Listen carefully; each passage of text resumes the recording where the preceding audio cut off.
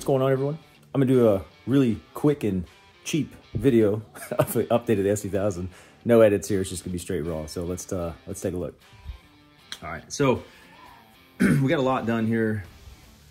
Sorry, I didn't even take a bunch of video building this car. I did in the beginning, but as some of you, I'm sure some of you can relate, when you start building, you're like, dude, I'm not trying to take all these videos. I just want to get the job done. So anyways, get into it. So today, getting the charge piping with the final fit. The charge pipe over here. So like I said, did all this myself. So saved a lot of money. That weld right there is pretty shitty, but that was in the beginning of my days. But got the wastegate on yesterday. So it's not fully tightened down yet, just because we were testing fitment on the wastegate or the dump tube. So this is Straightline Motorsports' kit here. This is their manifold, which I think is phenomenal. It looks absolutely fantastic.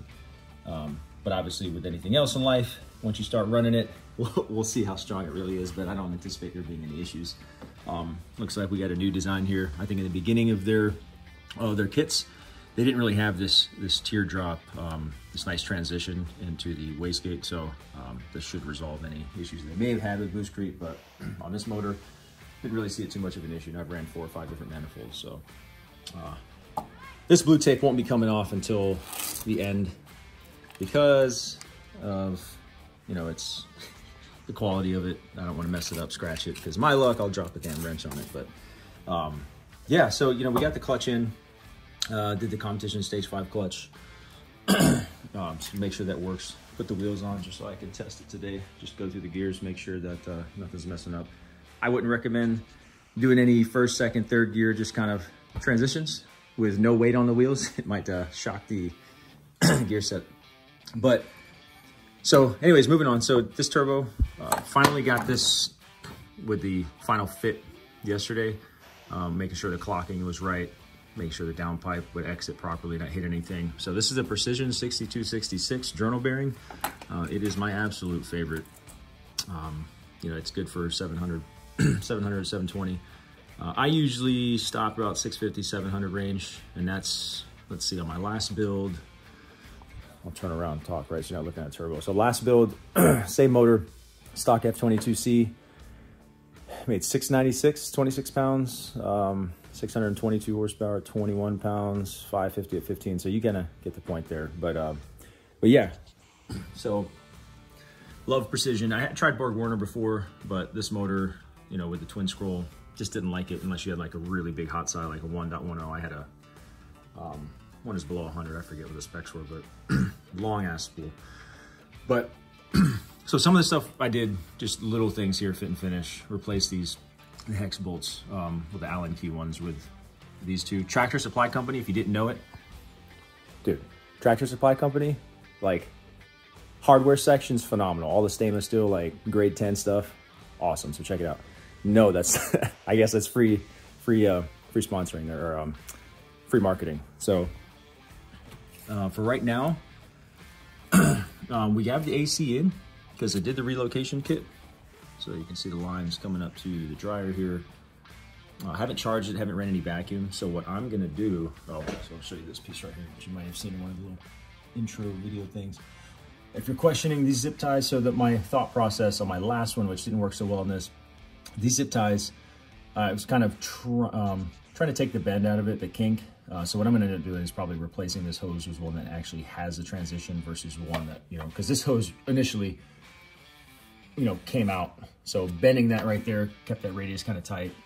I don't know, focus there, but it'll work. It worked on the last one, but I've grown up a little bit. Don't like cutting corners as much, so I'm definitely gonna change that out. Run the stock intake manifold, no reason to change it on this car. I mean, if you're full out drag car, chasing 1,000 horsepower, 8 seconds, 7 second quarter miles, sure, go with a bigger one, but for 700 or below, this manifold works flawlessly. So yeah, so the AC stuff, I'm not ready to do, or at least my patience level, to do the vacuum test and charging it. So what I'm gonna do is I'm going to run a smaller belt to bypass this AC pulley, just so I don't have to deal with that headache right now. just, again, I just want to make sure that the car runs, there's no leaks or anything. So moving on over here, just to recap on all the other videos I took, I haven't uploaded yet. I guess we're just fast forwarding to this. The drive-by wire box is actually relocated in here. And so there's a lot of wires that had to get extended, which are in the fender. And don't worry, like I'll post up the videos and kind of little tidbits on how I got that to work. So I did test it, it works. Let's see where else. We got the full-blown Motorsports fuel rail. So we got -8 feed, -6 return. Went ahead and bought the adapter for this valve cover. So we can just run a -10, then use the regular breather port here for -10, which goes into this catch can here. So for those of you that don't know, if you turbo car and you're making a lot of horsepower, you'll definitely want some crankcase pressure relief. If not, you'll be blowing out dipsticks, you know, just a lot of pressure inside of the block, nowhere for it to escape. So things just start getting backed up. You can do do your guesses there, what's gonna happen next. So we got the wastegate dump tube hanging over there on the kid stuff, but I'm not putting that on right this second, at least at this part of the video. So got the oil land, got the oil land. It's too early today, it's Sunday. I have the oil line ran connected. We ran off of the, if I can see, it's hard to see from here, but there's basically oil pressure sensor fitting, which is a BSPT, I forgot what it's called, 1/8, yeah. So ran off of that with a little extender, which gave us a port for the oil feed. Oil return, nothing you've never seen here, -10. Again, make all my own lines. Now, one thing I do here that I highly recommend many of you do from here on out, if you haven't already done it, I know it's a little painful, but it'll save you the headaches, is I run the -10 at the front of the timing chain cover. The reason why is because it has its own little passageway. There's no obstruction from any kind of, you know, oil level raising, sloshing around if you're road racing and taking turns, whatever. It sits up pretty high above the oil pan. I do not recommend tapping the girdle, and definitely not in the oil pan. You're gonna hear people say, you know, hey, I ran it in the oil pan and, you know, I'm fine. I'm like, dude, your drain line is running at the oil drain plug, right? And even if you run it above, your oil level, right, is always gonna slosh around somewhere in that pan. And any little backup, I'm telling you, these journal bearings are so sensitive. Precision, specifically, I never had issues with BorgWarner, but definitely run the oil line, run the oil line like this. I highly recommend that. If you don't wanna do that, because you have to take the timing chain cover off, you know, it's a little bit of a pain, then as high as you can in the oil pan. Do not use the drain plug. For the love of God, do not use the drain plug. So, made a little quick bracket here for the horns. These horns are so pathetic when I went to go test them, but nothing special, just a bracket sits here. The intercooler, so this is the tightest I've ever ran the intercooler. Normally it's a little bit more forward, but you know, trying to keep the stock, like trying to keep this car fairly stock as far as like the whole front end goes with AC lines and brackets, running the AC with the, you know, with the dryer right there, and being able to fit the front bumper without having to trim anything. That was the biggest goal here, is do not trim anything. The, well, minus this plastic piece back here, which you don't have a choice, so the charge pipe can fit back there. But intercooler sits back pretty good. It's as far as I can set it back. Actually, when I remove that cardboard right there, that bracket for the dryer won't be touching anymore. But, you know, all the wiring for the fender that was in the engine bay and that I've relocated into the fender, like a lot of stuff comes like up through here, and then you'll see the passenger side, same thing, has various wires running through. But again, this intercooler fits with no problems, nothing touching, plenty of space in the front, no trimming in the bumper. Got to keep the stock little grill. The one thing I will have to make though, that they don't tell you, is, I'm gonna pull it out here. Where the hell did it go? The shroud, the center shroud that goes, it creates like a little tunnel effect for the air to go through the motor. So that, you know, they say, oh, you just cut some holes right here. Well, this intercooler is pretty wide, and that shroud, I'm trying to look at the framers, that shroud stops here. So I'm gonna have to make one custom. So I have a piece of sheet ABS there that I'm gonna focus, man.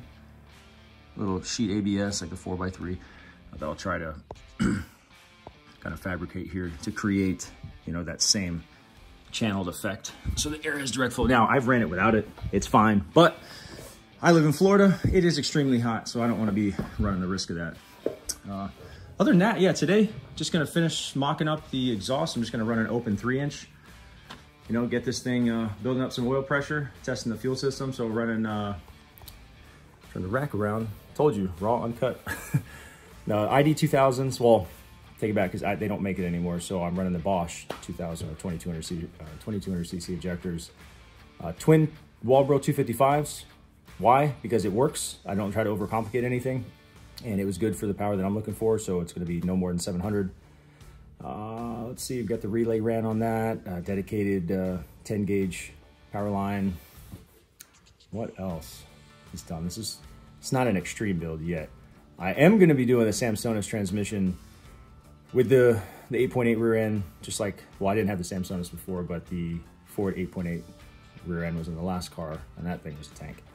But that's a lot of money for all of that. So the Samsonite transmission is about $6,000 or $6,500, but it fits with no modification. So I know I don't want to do the T56. I've looked at every option out there, and I was like, you know what? Spend a little bit more, get one that fits. It's universal. You can take it and put whatever car you want.